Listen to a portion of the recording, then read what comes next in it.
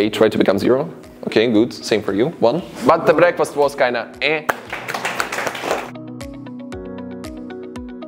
I will be the logical operator in this case. For example, we have two numbers, but it can be literally anything. For example, let's imagine if I am waking up in a good mood, like if I'm having a good breakfast, that's the rule. I will have a great day. Basically, if both of the rules are completing, I will have a great day. So basically, can we have the third volunteer actually? You will be the third statement that I will have the great day. If I slept well and if I had a great breakfast, okay.